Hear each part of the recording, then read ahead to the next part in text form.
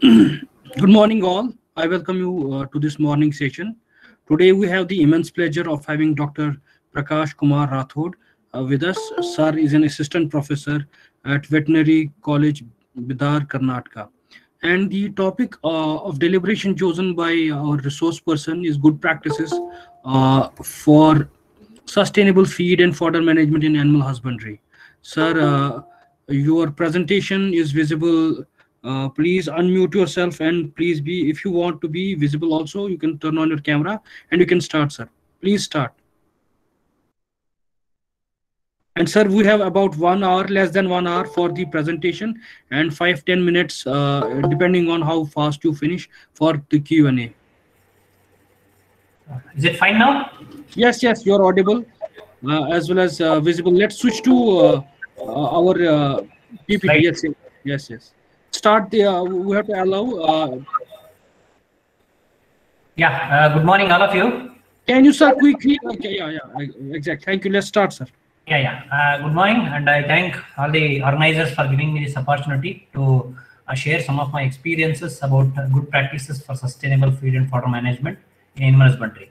So, as we all know, that major share or major investment with regards to the animal husbandry sector is all revolving around feed and fodder management, and we know around 70 to 80% of the cost goes with the feed and fodder management. So this is actually in brief the role of livestock in integrated farming system, where actually we are talking about organic system, the cropping system, and livestock. And we know that each and every unit is interlinked. That is what we are trying to depict here. And we have the bigger contribution of livestock sector with regards to milk, meat, egg, and we have a major contributor from the livestock sector with regards to doubling farmers' income. And you can go through this particular table, which makes it very clear that actually the role of livestock is getting improved day by day and year by year, actually, as compared to agriculture as well as livestock sector. Because we can say that livestock contributes almost up to 30% to agriculture GDP, and all other sectors are contributing the remaining 70%. So with regards to, because although we have different sectors working, we are actually seeing that actually extension sector needs to still work hard on this aspect, because livestock extension especially is not taken so seriously as of now or till date, because it is taken very sporadically, casual, or it is still occasional and has various issues with regards to the budget, human resource, infrastructure, and so on. And we have different agencies who are dealing with livestock extension. But when we say livestock extension, people still are not able to define what is livestock extension. And we can see different organizations who are delivering these services. So we have the State Department of Animal Husbandry is the major stakeholder, who is actually the person to deal, or maybe I can say the agency to deal with livestock extension to a greater extent. But it has got its own constraints with regards to inadequate staff, poor budget, illiquid major concern. And issue is actually still we are not able to make it clear that livestock extension, what is is it going ahead with the clinical approach, or actually do we have to talk only about training demonstrations? Because some states even says that organizing an animal health camp is actually extension activity, and some states say that organizing animal health camp is actually a clinical department affair. So predominant observations what we could make out is actually we have that most of our livestock sector focuses only on healthcare and breeding interventions. So we know that most of our budget as well as activities are all revolving around healthcare as well as breeding interventions, but the major focus we need to have is on feed and fodder management. So interestingly, we also have pointed out that in one of our studies, we have pointed out that less than 10% of the budget is allotted, so we need to allot at least 10% of the budget for extension activities, but we see that hardly less than 1% has been allotted by different states. So coming on to the, as we said, actually feed and fodder is a very important entity for all of us. We are seeing that actually there is a deficit of green fodder as well as dry fodder over the years. So from 1995, we had a deficit, and this deficit is still continuing, and we are not able to meet that demand. Again, with regards to our crude protein and TDL, so total digestible nutrients, here also we see there is a deficit of the crude protein and total digestible nutrients. So we have different constraints or issues with regards to feed and fodder production, and we are also trying to have some strategies for feed and fodder management, and we also need to have certain ongoing schemes and programs. So these are some of the important constraints that we have noticed in different parts of the country, I can say, because I am going to share some of my experiences with regards to being in Karnataka as an assistant professor, as well as actually having some experience at working at ICRISAT, which is an international organization, wherein we could have some experience of working in Uttar Pradesh and different states, Orissa, Maharashtra, and Karnataka. And in the same way, actually, we can note have different these constraints, because it's a common constraint that even whole, maybe I can say, the farmers of whole country are facing. So it is with regards to irregular supply of seeds, or they don't have knowledge, they not have much accessibility to inputs, there is scarcity of water, maybe lack of land, labor, and so many. Next, in this constraint, we need to have, in this issue, we need to have different strategies, and different strategies can be in terms of cost-effective concentrate or supplementary feed preparation, silage preparation, green fodder production, the chaffing of fodder, mineral mixtures. So we have a list of activities under feed and fodder management, but here in my presentation, I'm going to share some of the practices what we have followed in our project areas, or as well as actually in our nearby villages, actually, and that is what I'm going to share. When I say good practice, this is actually a process or a methodology that represents the most effective way of achieving a specific objective. See, I do not say that these practices are the only way of achieving the goals or the only way of achieving our objectives, but the point here is we need to understand that this may be a practice, good practice for us, and what you people are following may be a good practice for you. Ultimately, we should understand that it is the way of working. So it is only a way of working, and I do not normally say that it is the best approach. Okay, so we can have our approaches depending on the situations, depending on the region where we are staying, region on the farm, depending on the socio-economic background of the farmers. And some of the examples we have is application of ICT, application like how to link farmers to the markets, how to have capacity building activities, the role of farmer organizations. There are different good practices we have, but I am going to focus mostly on feed and fodder management and animal husbandry. Firstly, I am going to take some of the examples or some of the experiences we had from a World Bank funded project, that is Karnataka Watershed Development Project. So it is also called as Sujala. It was the third, actually, that's what we say, it's Sujala third program. So we had different partners in this. We have agriculture department, we have watershed department, we have irrigation, we have horticulture, we have veterinary university also. So that's what even veterinary university was involved here to look after animal husbandry activities. And this program, which was started in December 2014, had different objectives, and it was implemented in totally 11 districts of Karnataka. And actually, I personally was handling one of the district, that is Bidar district, and I'm going to share most of our experiences from Bidar district. And later on, I am also taking some experiences from Uttar Pradesh, where I was working as a ICRISAT scientist, and I am also giving some experiences from my PhD experiences. So we were working basically in 14 villages, and we had different approaches followed here. So the approaches was just to come up with the baseline survey. So we did a baseline survey. So very interestingly, we should understand that in all the baseline surveys, what we do, this is the best practice we followed. Like, we need to have certain critical gaps. So what we are seeing here is the population of livestock was mostly with the desi cow and buffaloes. We have extension to semi-intensive system. There was only 2.68 liters per day. You see, the Bidar normally is actually considered as a dry belt, and it is having actually so many issues with regards to the drought conditions. And even when you say, actually, people normally fed the jawar straw and sugarcane tops, and we did not find much fodder production in these particular areas. So I'm not talking about only about Bidar. We have the similar situations with regards to North Karnataka, I can say. We have around almost 10 to 11 districts here where actually they face the similar problems.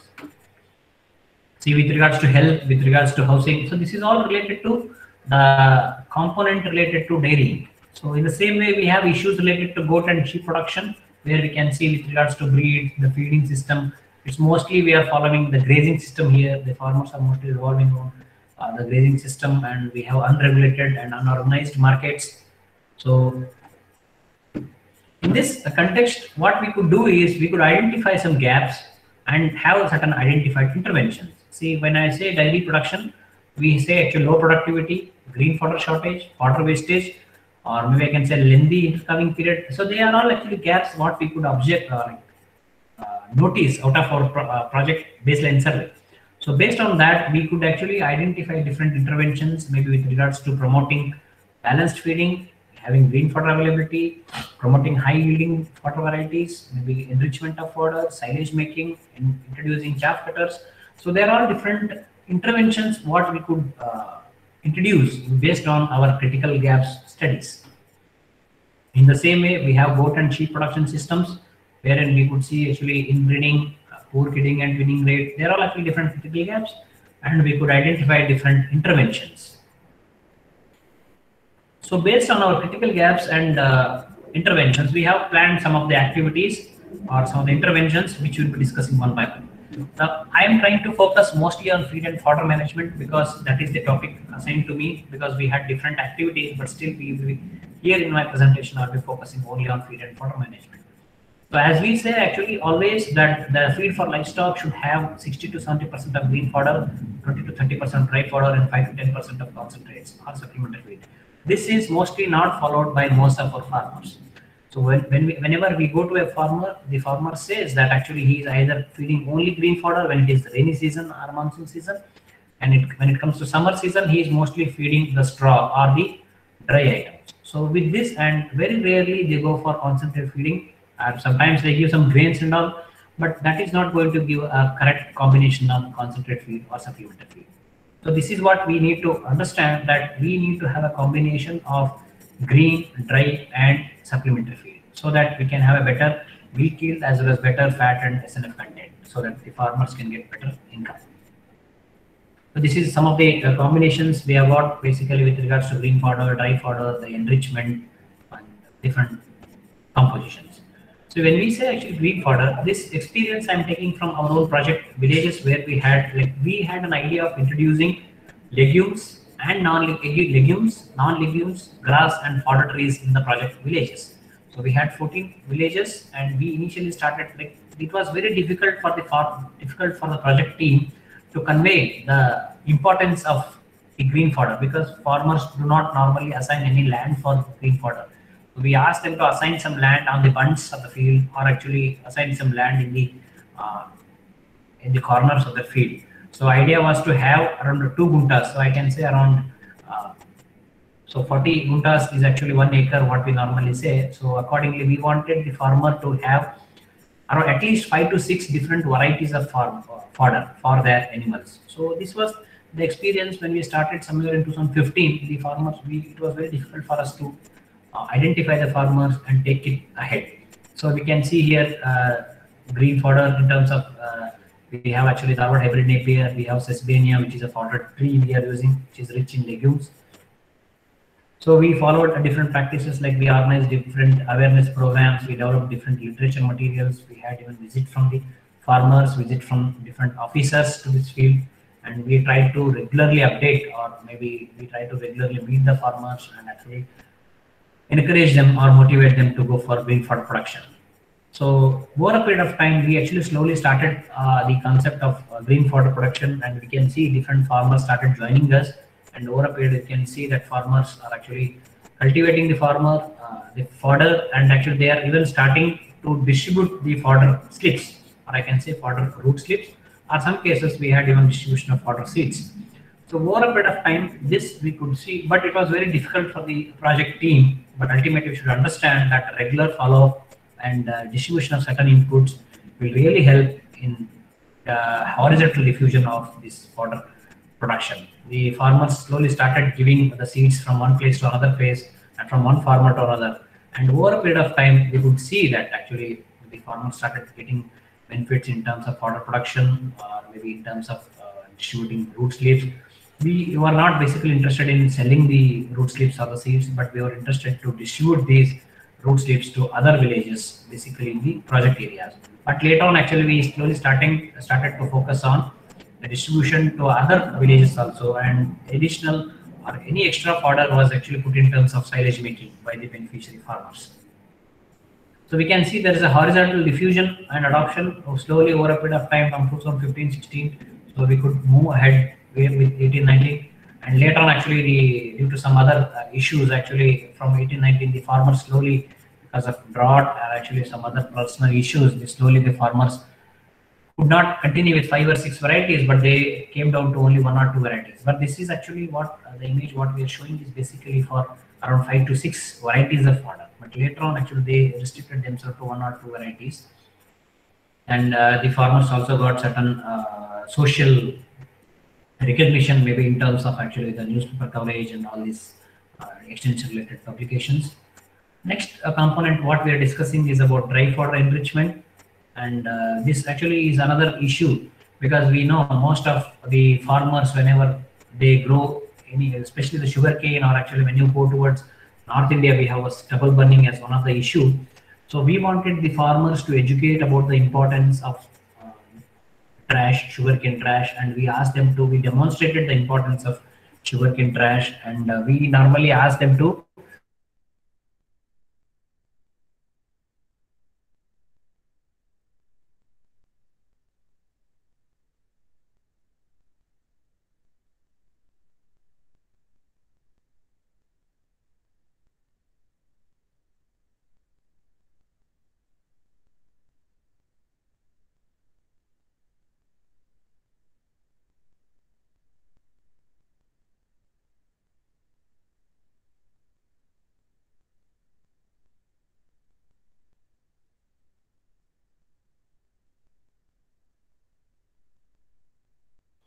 Hello, sir. Hello, Dr. Rathod. Hello.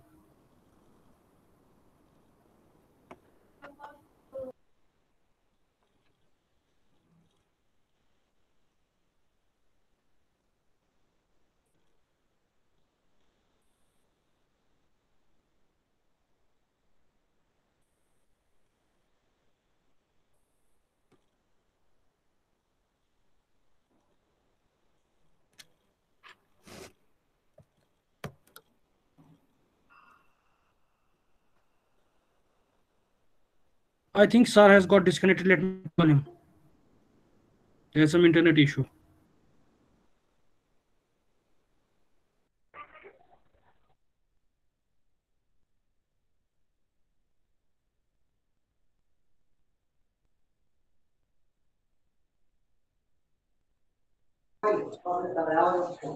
Yeah, hello.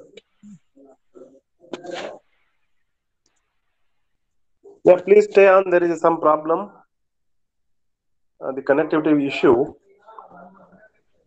So please, participant, please stay on. We will be back within 5 minutes.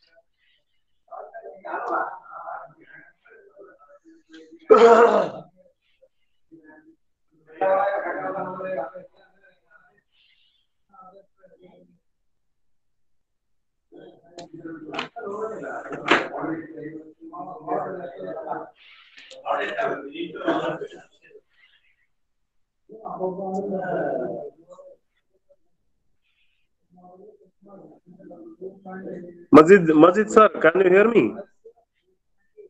Dr. Yes, sir, Majid. I'm calling him. Yeah, please connect him. He got disconnected. Let me call him. He's not receiving, but let me call him again. Yeah. Otherwise, we'll make some alternative. So, well, participants, by the time till they come back, we have some discussions. Yeah, there are around 110 members are there today. Actually, very less number logging in. I want you to attend the class properly, and if any questions you have, you can ask at the end of the session. Hello, can you hear me? Yeah.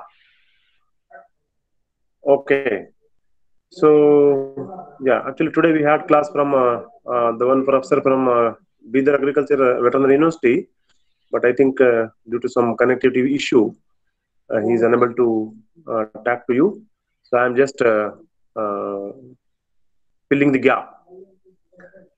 So well, I think you are all enjoying the classes, and I think last yesterday given one assignment also. I think all of you completed. I feel okay. If any information, anything, you can message or you can call. Hmm? So and one more thing is we have passed upon you one form, small form related to your name, then address. Okay, because this time we use a number of participants, and there may be some spelling mistake, and that sort of the issues. That's why we passed one form, small form. You please collect and fill it and send to us, so that accordingly we can prepare your certificates. Okay. Yeah, because here there are two issues. One is plant nutrition, and another is animal nutrition. So once I feel who are all interested in plant nutrition, they may not attend the animal nutrition part, and who are all interested in animal nutrition, they are not attending the plant nutrition part. I feel so, and of course, yeah, nearly 115 numbers are logged in. Amar, yeah. So you can ask any questions if you have. You can ask at the end, no problem. Because the training is always the two-way communication. You can discuss. You can ask questions. Yes, sir. Yeah, please tell me, Dr. Kishan. Hello. For assignment, sir. Yeah. Plant nutrition and animal nutrition, sir. Which one we have to write, sir? Both or either one, sir? Anyone.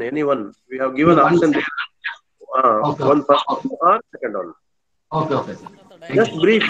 No need very huge information. Yeah, just you can write. Yeah, PrakashRathod, Dr. PrakashRathod is back now.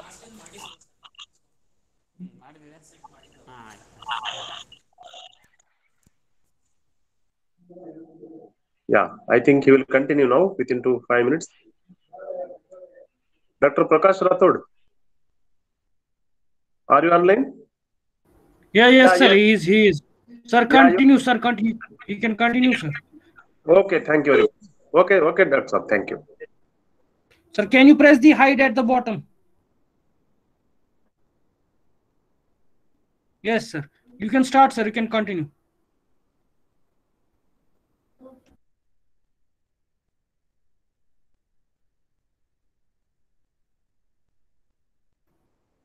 Hello?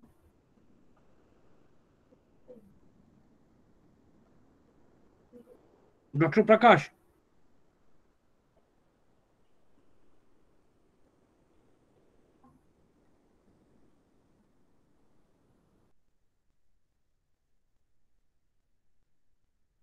Sir, can you say something?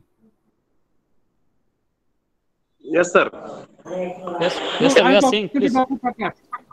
Yeah, Prakash, continue, please.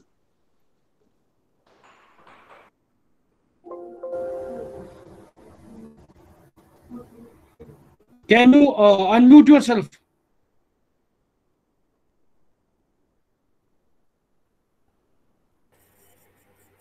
Please continue, sir. Yeah, thank you. So we all know that actually whenever we have this excess green fodder with us, we can go for silage making, so that this silage can be used in terms whenever we have a lean season. See, today actually we have a rainy season, and you can have green fodder and you can store it as a silage, and then you can use it maybe in the month of February, March, or maybe April, whenever you have a shortage of green fodder. So this is actually the concept, and we normally introduce even the silage making for the farmers. We demonstrated, and you can see some of the farmers who have prepared a silage, and these bags were also provided to the farmers, because one way actually we need to give some inputs for the farmers so that they can take it up very voluntarily. So we actually gave fodder seeds to the farmers, we gave technical inputs to the farmers, and then actually they could grow green fodder, and then we could even demonstrate about silage making. So this is how it is worked out. Now we can see the silage making in a bigger numbers, where actually if you have a less number of animals, you can make it in a water barrel or water container. And nowadays the bags of 100 kg, 200 kg and 500 kgs are also available. You can have silage done in a pit. So we can see how the farmers are actually doing it, and this is how actually it has become a very entrepreneurial model now. So if you have a time, maybe you can Google it. So Cornet Silage is an organization or a private company which is working on silage making. So they are preparing bales of silage. They procure the green fodder from farmers, and they have all the machineries and all those things, and they are normally preparing silage in a very high quantity. So this is how actually it is being introduced across the country now. And next point is with regards to area specific mineral mixture. We know actually the mineral mixtures are very important for the farmers, and we also know that there are different soils which have maybe I can say actually lacunae, or maybe they have very lesser quantity or deficit. They are deficient in actually different minerals. So in that context, in order to fulfill this, we need to go for mineral mixture feeding, and this mineral mixture of hardly 25 to 50 gram is very much helpful for the farmers with regard to productive as well as reproductive life cycles. In the same way, we say actually most of the farmers, there are actually very less number of farmers who understand the importance of fodder chaffing. See, we actually see when you go towards Haryana and Punjab, where I did my even PhD studies, we could see actually farmers are feeding the animals after chaffing. But in terms of in North Karnataka, whenever we go through this, we do not normally find this, and very less number of farmers have chaffing their fodder and feeding. This itself will actually solve 50 to 60% of the problem. So chaffing itself can solve most of the problems. So we can improve our feed palatability as well as improves the rumination time. So next we have also tried to encourage farmers with regard to tree fodder cultivation. So this is because going to be very helpful. You can take some trees or fodder trees on the bunds, so that actually the farmers need not have any issues with regards to the bunds, or actually the flow with regards to water, and all these issues can also be sorted out, apart from giving green fodder to the animals. So you can have subabul, we can have drumstick, gliricidia. They are all different fodder trees we can use basically on the bunds, or else give certain land for the growing of these fodder trees. So apart from this, we had actually very little experience of using unconventional feed resources, but what we had experience basically with regards to green fodder production, silage making, the enrichment, and mineral mixture feeding. So this, as well as fodder cultivation, fodder tree cultivation. But this is actually how even nowadays we can talk about unconventional feed resources, how farmers can use it. Spineless cactus has been actually taking a new future in India, because wherever we have a dry belt, wherever there is a very acute shortage of water, you can go for spineless cactus as a feed and fodder. So some of our experiences are actually put in terms of different literatures. So there's an organization, we have Agriculture Extension South Asia, wherein we have tried to focus our work in terms of writing them up in those different literatures. So in actually, when I was a part of ECRISAT as a visiting scientist, actually I had some experience of working with regards to spent malt feeding, even in Uttar Pradesh, in Haryana, as well as Punjab. So we see this, that spent malt, people are feeding spent malt to their animals, but very important thing we need to know is actually we need to have a better education for the farmers. Although this can replace concentrate feeds, so we know that this is giving a better fruit protein, fruit fiber, but we should understand that we should not feed more than 10 to 15% of diet, or maybe 1 kg per 100 kg of body weight. So apart from that, we also need to understand that we need to feed it within 24 to 36 hours, or else, because since it is mostly having higher moisture content, higher water content, this may even cause some health issues for the animals. So that is why we need to see that it is regularly fed up to 1 kg per 100 kg of body weight, but preferably within time. So this improves meat yield, and nowadays actually people are having different methods of feeding it. We have direct, we have ensiling it, or we can feed even drying. So the problem most of the times we see is actually farmers need to feed within 24 to 36 hours, or else they may face different problems. So when we had actually an experience of working in Bundelkhand region of Uttar Pradesh, Bundelkhand region, most of us know that it is actually a very has acute dry, we say acute drought condition, and we also had to have a certain plans or activities introduced, and we have a very strange practice called Annapratha, where actually they have a stray cattle, and actually we have a large fallow land. So we also had different activities here. And there actually we introduced different fodder systems. So we were working basically in 20 villages of 7 districts of Bundelkhand. So we had different components with regards to the fodder production. We always encourage the farmer to have legume and non-legume combinations, as well as apart from fodder trees. So we in Kharif season we had legume cowpea, and we had actually sorghum coefer 31, apart from having sesbania and subabu. So we can see different total quantity the farmers received and total area under fodder cultivation. The very issue here is many times we can see actually in one of the image there is actually sorghum fodder CHS 24 MF actually at Jalon village, where actually it has grown to such an height, and scientists of IGFRI institutes like BF, they were all actually partners with ICRISAT for introducing these type of interventions. Next, in Rabi season, we can see actually the farmers very happy with barsim as the legume and oat as the non-legume. So barsim we had provided Ordan, and we can see different quantities in different districts of Bundelkhand. So even we had implemented crop cutting experiments with regards to green fodder, because this is not the practice we normally follow for fodder, but we normally follow this crop cutting experiments only with regards to the other crops. But even in our project villages, where first time the farmers introduced, and they were very happy with the barsim, and we could even see that farmers were selling barsim in the markets. So they were almost earning by selling actually the barsim crop in the markets, local markets.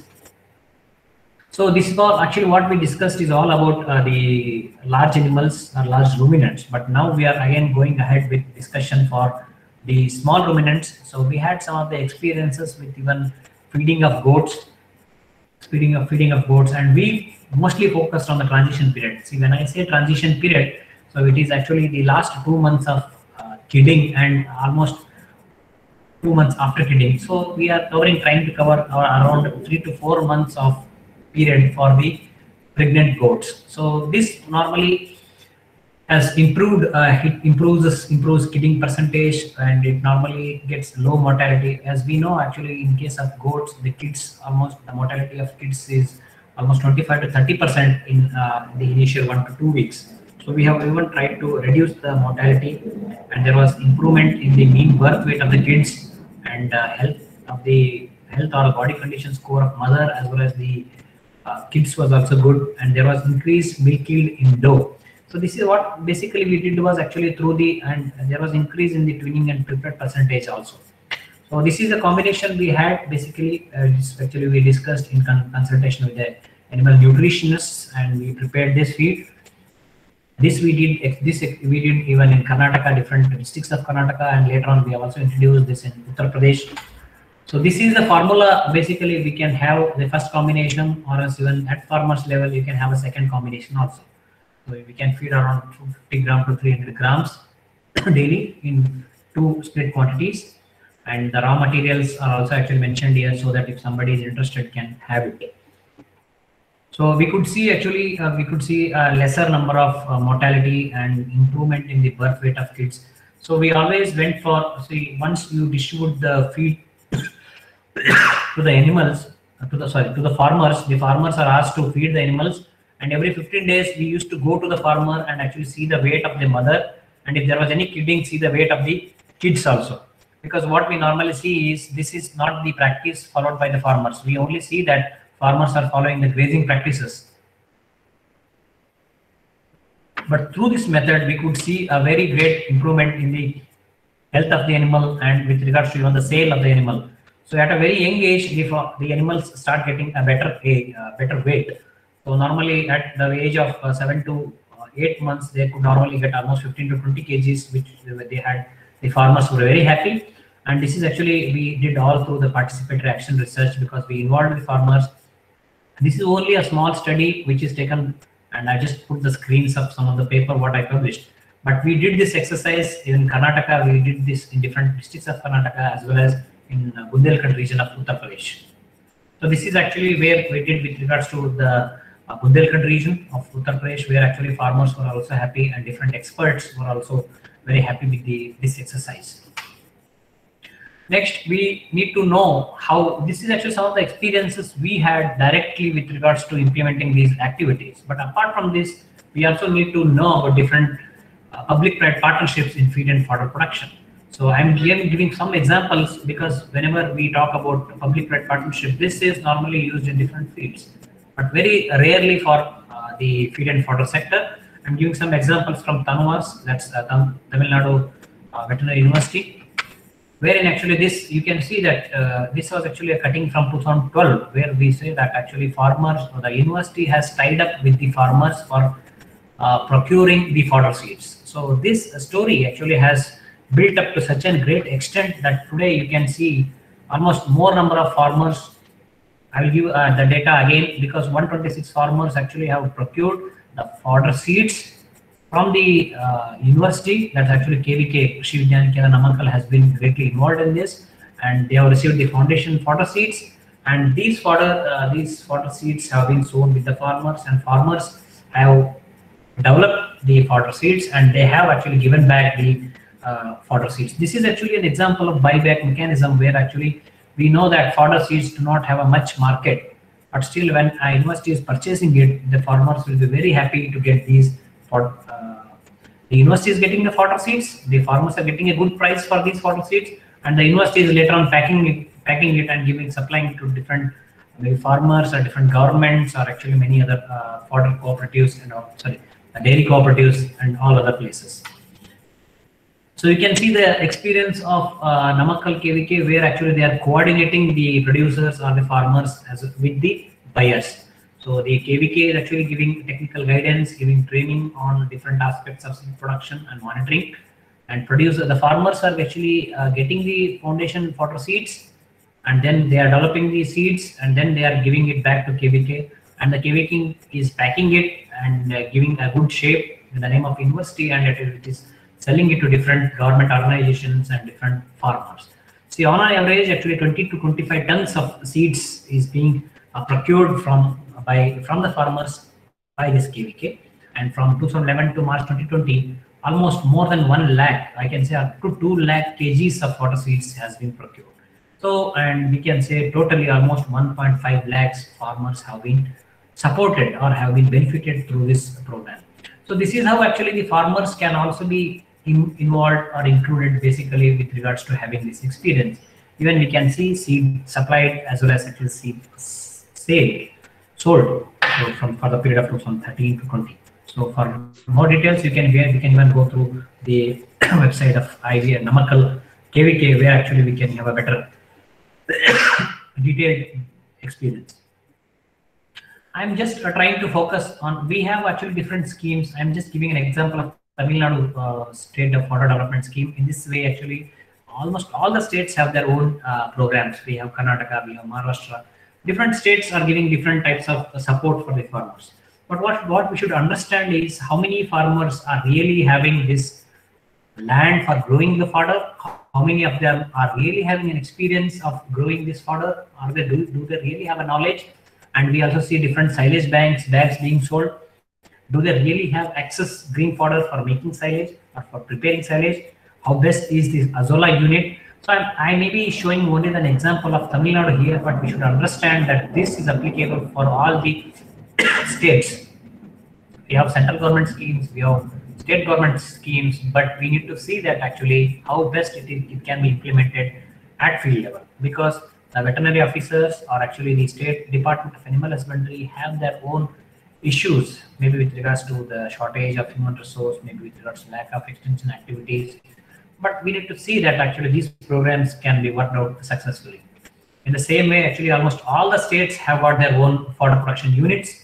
So they have the department farms, and we need to see that actually these department farms are well established, and actually they have a good model for interacting with the farmers and have better fodder production. Nowadays, we are also trying to even distribute chaff cutters, maybe manual or maybe electrical. Okay, all these actually are having different positive as well as actually negative experiences. So it's not the case of Tamil Nadu. It is actually, I'm just trying to depict Tamil Nadu here, but we are talking about the whole country as a whole.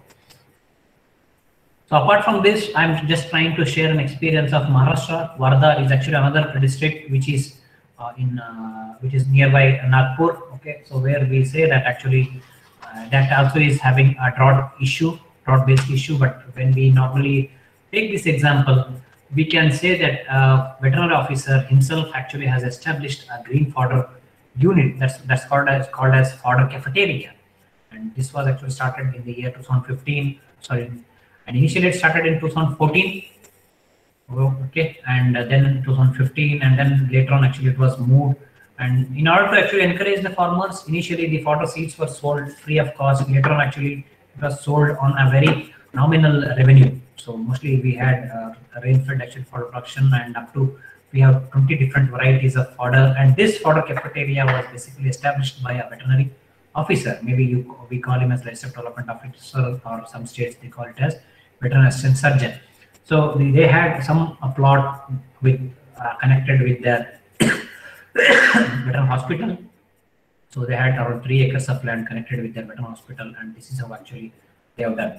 So different experiences can be considered. So this is actually a case of Ankara, which is actually a private organization. So that's an NGO basically, and they have worked on acacia.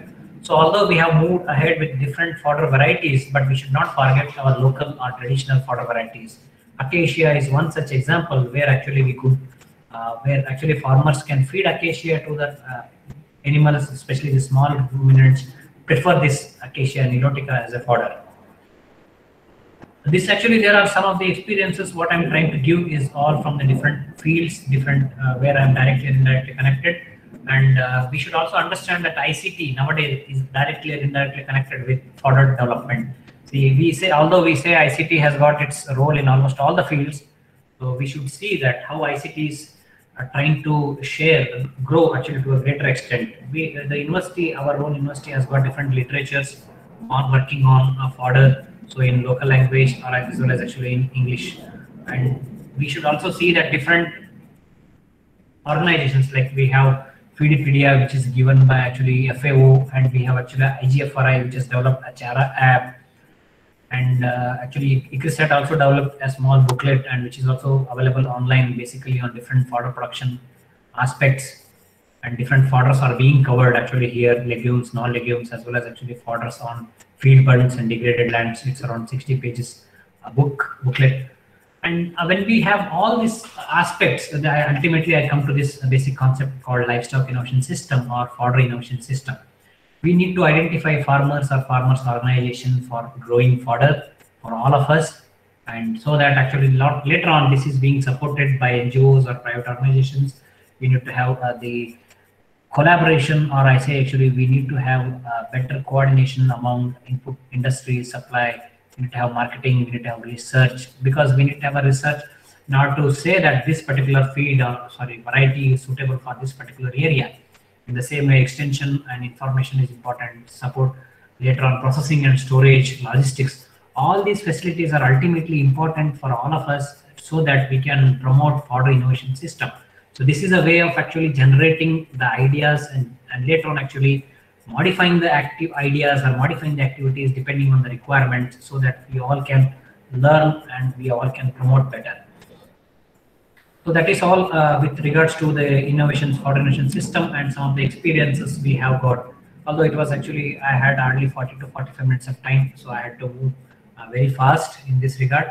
So we need to understand that with regards to the green fodder production or maybe feed and fodder management, we need to focus on production to market-led extension, because it's not only growing green fodder or growing actually the feed, we are manufacturing feed. We also need to find different markets for the fodder or markets for the feed. In the same way, we also need to focus on region-based practices. So we need to understand dry land, we need to understand about hilly areas, which fodder seed is suitable for which area and which feed we can prepare, and what are the best or locally available resources available with the farmers so that we can prepare feed at the farmer's conditions, and different fodder seeds or different feed for the based on the species we have. We have cattle, sheep, goat, buffaloes. We need to understand different need-based and relevant technologies or practices and climate resilient varieties, because we know that actually some varieties consume more water and some are actually dependent on irrigated system and some are actually rain-fed systems. So based on all that, we need to understand. And today people are also talking about organic livestock farming. So when you say that actually your milk is organic, we should also understand that our green fodder or our feed should also be organic. So that is how actually even the organic feed or organic fodder is also having a greater demand. Later on, with this all green fodder production and feed and fodder management practices, we can even think of value addition, because having resources like maize, having resources like groundnut cake, these all can be clubbed together and have a different unit. We can have a different units. So we can spend very little, maybe up to 1 lakh or 2 lakhs, so that you can prepare our own feed. So this involves a very less machineries, like we need to have a grinder, we need to have a mixer, so that we can have 100 kgs or 200 kgs of feed prepared. And in the market nowadays, we see actually a feed is costing around 25 rupees to 30 rupees per kg. And if we can prepare it at our own home, it's coming around 17 to 20 rupees per kg. So we can save a lot by doing this, but only thing we need to understand is the resources, what is available with us, and resources what we can procure at a very cheaper cost. So this is going to be really helpful for the farmers or for the extension officers.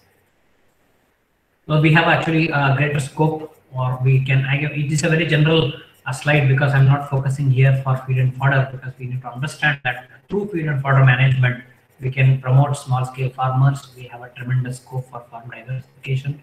We can even think of integrated farming. We need to talk, when you have better feed and fodder management, you will have a better milk yield, maybe improvement in fat and SNF content, so that we can think of value addition. So ultimately, we need to focus on export potentials even, because it's not only for the domestic markets. We need to think of export markets also. So to conclude, I would like to just put it as animal husbandry sector has a greater scope, and I also told you in the initial period that there is no single or specific strategy, but we need to understand the heuristic approaches. That's what I told. What I have followed may not be a good practice for you, but you need to plan your own good practices. That is important. So over a period of time, actually, I learned that this is a very good way of working it out. So in the same way, maybe if you have your own practices, what you have followed, that can be a good practice. So ultimately, we need to understand that we need to promote a better innovation system by following and putting different coordinators or under the cooperation of different resource people or different agencies. Only individual organization or only farmers cannot have a better success, but we need to understand that all together we can have a better systems. So we have ICT, we have actually the public-private partnerships, we have farmer-led extension, we have farmer associations. So there can be a better, most suitable solutions for all of us in future, maybe with regards to feed and fodder management. So the presentation, actually, since we had hardly 40 minutes of time, 40 to 45 minutes, I have gone a bit fast, but if there are any queries or if there are any personal discussions, I am open for it. And with this, I conclude, and I thank the organizers for giving me this opportunity. So any questions, comments or suggestions are open. Thank you.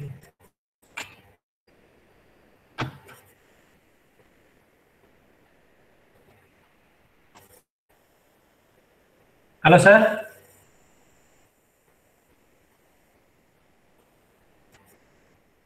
Hello.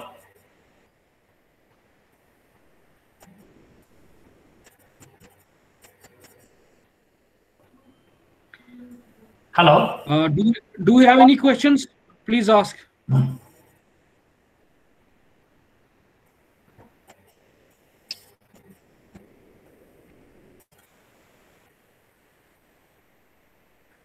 I think I was a bit fast. No, we are perfectly in time. We can have a Q&A session. Okay, no, because I feel so, that's yes, why. Any questions, please ask right now.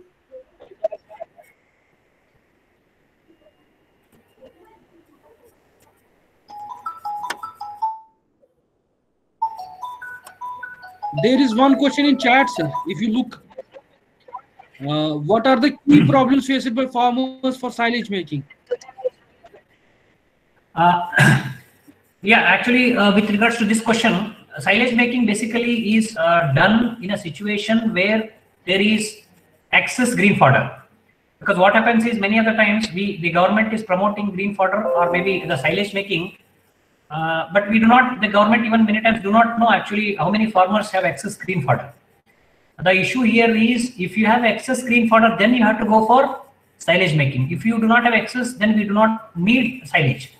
And next thing is, if you can even prepare silage, you can keep it or you can feed the animals in lean season. Just as I told you, that if I have excess green fodder today, and maybe in the summer season I may not be having rain and I may not be having green fodder, so I can prepare it and keep it there. The only thing is the issue with regards to the handling of green fodder and issue with regards to preparing silage. There are different methods of preparing silage. You can have bags, you can have actually pit method, you can have tower silos, different methods are there. But the only thing is how best the farmers feel it is good at their conditions is very important. And once you open the silage bags after 21 days, we should understand that it is going, we need to feed the animal how much is required and again pack it up and keep it. So we can start using the silage from one side, use some polythene sheet like that, and actually as you use it, then again you have to close it back. So that is how actually it works. So this is actually, these are some of the issues with silage making. There is one more question at the bottom. Yeah. How much silage kg can be given maximum quantity to a dairy animal? See, silage actually can be given as a green fodder. Silage is nothing but a green fodder. As I already told you, like if I give an example of, in brief, if I say, if you are feeding 10 kg of fodder to an animal, just an example. So in this 10 kgs, you need to have 6 to 7 kg of green fodder. I can say even 6 kg of green fodder. So that green fodder is nothing but silage, because silage is not going to, it's just as good as a green fodder.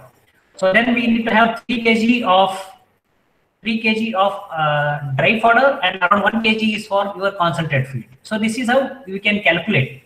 So this is actually even for a 400 kgs of animal, hardly it goes around 15 to 20 kgs. So it's as good as a green fodder. So you can go up to 15 to 20 kgs depending on the animal. And I can see the question, it is for 400 kgs. It's around 20 kgs.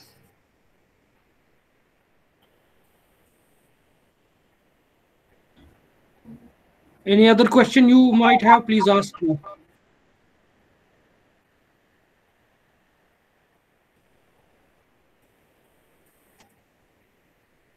Sir, I think you will be sharing this presentation to all.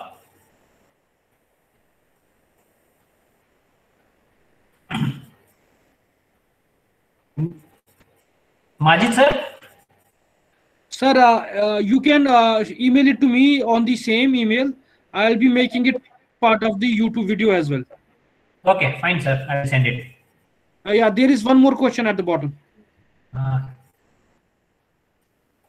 Yeah, actually, it is with regards to the animal, what they are asking is there any adverse effects?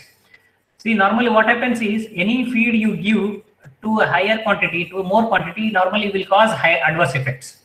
So the issue here is actually if your silage is not well maintained. See, for example, that's what I was saying. You should maintain the for 20, like you need to maintain this silage in airtight conditions as well as under actually watertight conditions. So if there is any problem with the moisture content and if your silage is not well maintained, then actually there might be issue with aflatoxin content as well as some other issues. So that is how actually we need to see that. And if it is well maintained as per the technical aspects, there will not be any problem and you can feed silage. And for some actually, like there is a question with regards to 40 kg silage.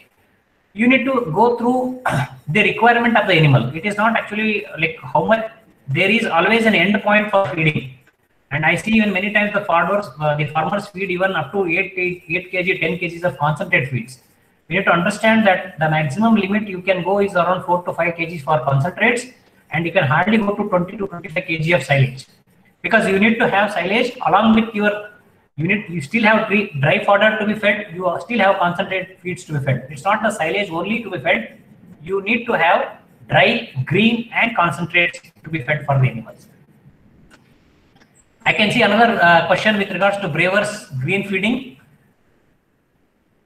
As of now, actually, there are actually some of the studies which have undergone with regards to Brewer's feed. That's what we say about spent malt feeding. This also has a similar problem because I said already that you procure it from some industries or from factories, and you normally have to feed it within 24 to 36 hours. If you try to keep it for higher period, this also will have a similar issues. Just I was explaining for aflatoxin or actually maybe mycotoxins and all. So because it is very high in moisture content, so we need to look at that point also. So in that context, we need to even think of feeding it. And apart from that, we need to feed it hardly 1 kg for 100 kg of body weight. So we cannot feed it more. So this also will cause similar health problems if you are feeding more. So anything else?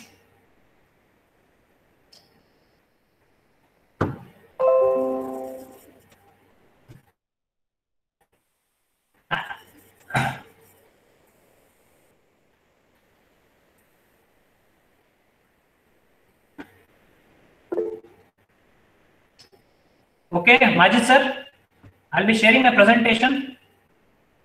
There is one more question, sir. What about clamp silos? Actually, clamp silos actually is a new method nowadays we have. Basically, anyways, I can discuss with this later on also, because mostly what we use with the farmers is all with mostly the bag silos as well as the pit silos. So clamp silo is actually having certain materials, or maybe I can say some resources, so that you can prepare silos. So that is actually clamp silos, but maybe more details a nutritionist can give it. So as of now, that is okay, sir. Okay. If there are no further questions, we can consider this session to be concluded. Are there any questions? Please ask, or we'll consider this session to be concluded. Yes, it is just making some sort of clamps like that for actually silage making. So that is actually we use whole wheat and other whole crops, and you prepare just like some bales like that, and you prepare it, and that's actually some machines involved basically with making this. And that's what we normally use it as clamp silos. Okay, thank you, sir. In whole crop basically for clamps. But in other types of silos, we normally chop it to around 1 or 2 inches and then make silage. But in clamp, we normally use the whole crops basically. Thank you, sir. On behalf of the participants and on behalf of the organizing committee and organizing members, please, a great thank you to you for this interactive session and a lovely presentation. We'll be waiting for a presentation, sir, and I'll be making it part of the YouTube channel which we have. Thank you, sir. Thanks a lot. Sure, sir. Thank you for the opportunity, sir. Thank you. Participants, you can subscribe to the channel. The link I have already shared. You can subscribe to the channel and press the bell icon so that whenever we post a new video, it gets uploaded and you get a notification on your phone or other devices. So every time we post a new video, you get a notification that way. You can that channel is called as Kashmir Hunt Official. So please subscribe to the channel Kashmir Hunt Official. I'll again post the link so that you could click it and subscribe. That would be great if you subscribe. Thank you. We may all join back at 2:30. Thank you. Thank you. Yeah.